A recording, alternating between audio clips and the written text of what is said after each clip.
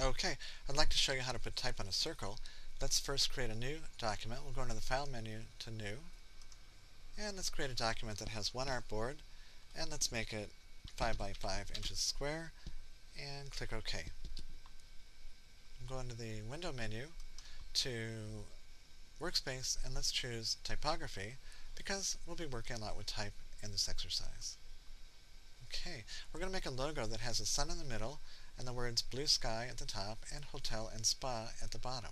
So let's start by making a circle. We'll go click and hold on the rectangle tool, and go to the ellipse tool, and then click once on the artboard. And let's make a circle that is 2 by 2, and click OK. Now I'll get my black arrow, my selection tool, and just move up the circle a bit so it's approximately in the center. Now I have the bounding box showing, but let's not show it for this exercise. Let's go into the View menu and say Hide Bounding Box.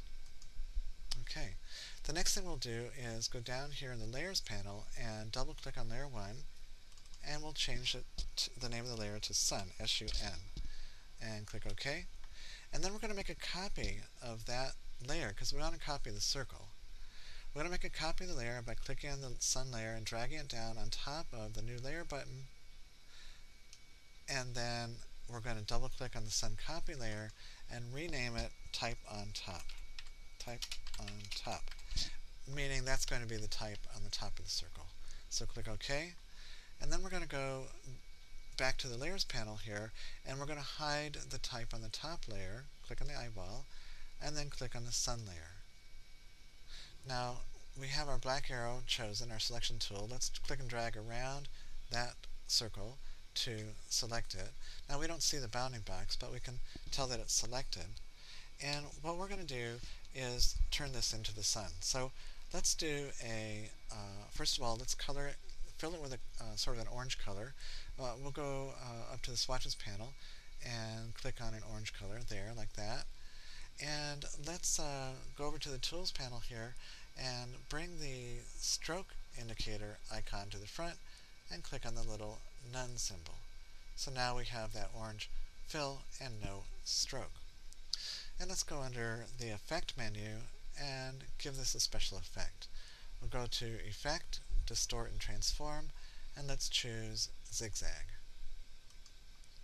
Okay, and with preview checked we can see that it's changing. Let's go ahead and keep the size 0.14 inches, but I'm going to tab down and make the ridges per segment 10. And we're going to keep it corner zigzag instead of a smooth zigzag. That looks a little bit more like a sun. So let's go ahead and click OK.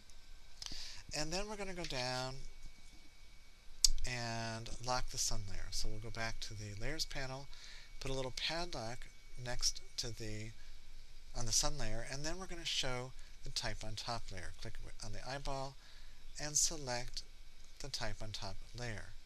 Okay, now we can see the sun peeking out outside around the circle. Let's go ahead and bring the fill indicator to the front,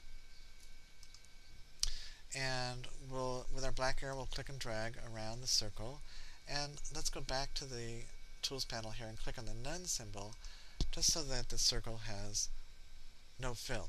That way we can see the sun better. Now what we'll do is we will scale the circle so it's bigger than the sun before we put the type on the circle.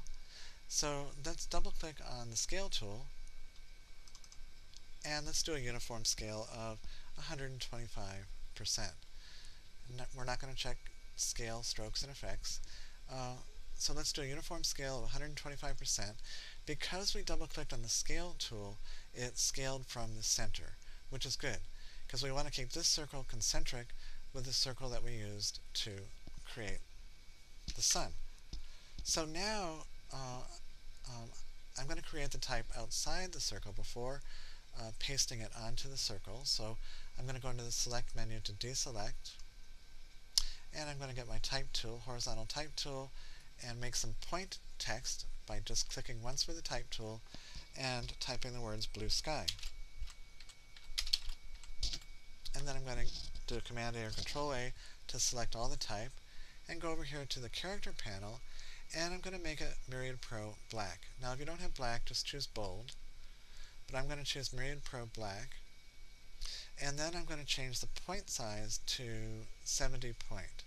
So I'll look and see if 70 point is in here, and it's not. So I'm just going to click on the little symbol next to the point size field to highlight the field, and I'm going to type in 70 and then hit the tab key, and now my type is Myriad Pro Black 70 point. And I'm going to go up to the swatches panel and just choose a blue and color the type blue. And I'm going to go back down to the paragraph panel and choose center alignment. So now my point text is center aligned. And I'm going to go back and get my black arrow just so that I can take a look at the type.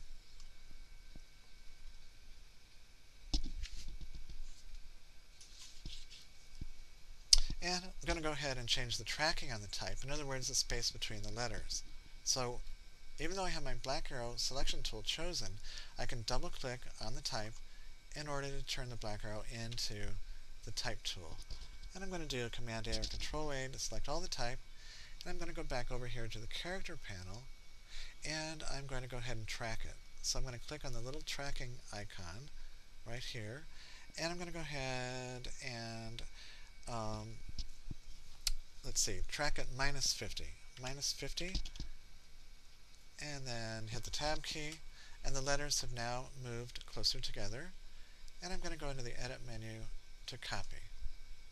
So I'm going to copy that text and then go back to the black arrow, and I really don't need this text anymore since I just copied it, so I'm going to hit the delete key and delete that text. Now with my black arrow, I'm going to select the circle, and this is going to become the path for the text. And when I paste the text onto the circle, the black stroke around the circle will disappear, but we'll still be able to see the type. And I'm going to go get the type on a path tool. So I'll click on the type tool and go down and find type on a path tool. But even though I want the type on the top, I'm going to click on the bottom of the circle.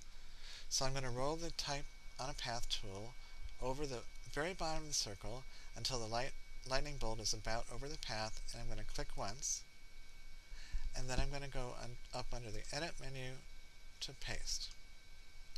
And because the type was centered before, it's now centered on the top of the circle. And the next thing I'm going to do is make a duplicate of this layer. So I'll go back down here to the layers panel, and I'm going to drag the type on top layer on top of the new layer button at the bottom and make a copy. And now I'm going to hide the type on top layer, click on the eyeball, and just save that for later.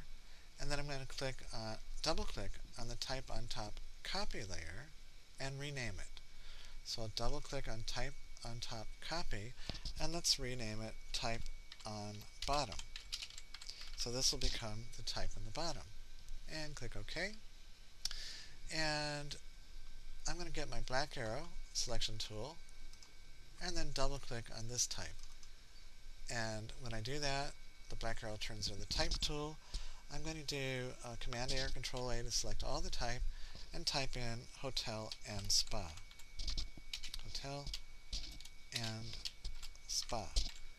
Now we need to get that type at the bottom of the circle. And so the first thing we're going to do is go back and get the black arrow. The type is still selected, but we're going to double click on the rotate tool and rotate 180 degrees. So click OK. And now the type is at the bottom, but it's going the wrong direction. So what we're going to do next is we're going to highlight the type with the I'm going to get the black arrow selection tool, double click on the type to turn into the type tool, do Command A or Control A to select all, and we're going to use a type on a path option by going up to the object menu and going to where it says, go into the type menu to where it says type on a path, and then we're going to go to type on a path options. Okay, we get different effects here, but what we want to do is we want to flip the type so it's right reading, so it can read from left to right. So let's click on the word flip and click on the word preview. Yep, now the type reads correctly, but it's inside the circle instead of outside the circle. So we'll have to fix that. So click on OK. Now that we've flipped the type, we can go ahead and shift the baseline so that the type moves outside of the circle. So we're going to go over here to the character panel, and we can't see the baseline shift features, so we're going to click on the little arrows next to the left of the word character, and then click again, and now we can see the baseline shift symbol right here. And we click on that, and we're going to try minus 45. So type in minus 45 for the baseline shift and hit the tab key. Good. Now the letters have moved outside the circle the way we'd like them to be, but there's an awful lot of space between the letters. And so we need to reduce that so the letters look better. So the words look better. We'll go back over here to the character panel and click on the tracking symbol and to highlight that field, and let's try minus 225 and click the tab key, and that looks pretty good. Those letters are looking pretty good. I think if I just click between the H and the O, I could kern that space and make it a little bit tighter. So I'm going to hold down the Option key or Alt key and hit the left arrow. And that's a way to manually kern type. You click in between two letters, hold down the Alt key or the Option key, and hit the left and right arrows. So now I'm going to release the Option key or Alt key and just move over, and we're going to do some more kerning. I'm going to move over until my cursor is between the S and the P, and I'm going to hold down the Option key or Alt key and hit the left arrow to move those letters closer together, and then release the Option key or Alt key, move the right arrow key so that now my cursor is between the P and the A. I'm going to hold down the Option key or the Alt key and click the left arrow a little bit until the letter A moves closer to the P. I see that the ampersand is too close to the L, so I'm going to release the Option key and Alt key, move the cursor back over so it's between the L and the ampersand, hold down the Option key or the Alt key. Oops, I'm not between. There we go. And move the right arrow, click the right arrow until there's more space to the left of the ampersand. So it just takes a lot of experimenting, kerning between letters until finally the letters on the curve look pretty good. It's a challenge. So the next thing we're going to do is go into the Select menu to deselect and go back down to the Layers panel, and we'll click on the eyeball on the Type on Top layer to reveal what's on that layer, and now look back at our artboard, and we're getting there. We're getting something that looks pretty good, something that looks like a logo.